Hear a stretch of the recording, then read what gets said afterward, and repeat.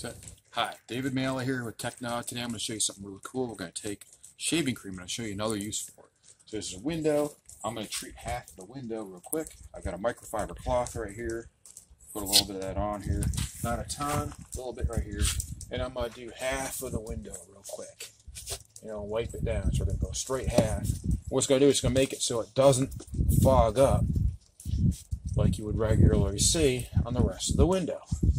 So let me wipe it in there good, get half the window right here. And we'll wipe it in there good so it looks, you can't see that I did it to this half of the window.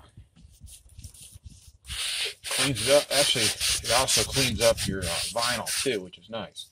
So it's another little extra bonus there. But once you've done that, so watch. Now I've cleaned this half with that. This half I have not. Now let's steam it up. See the difference?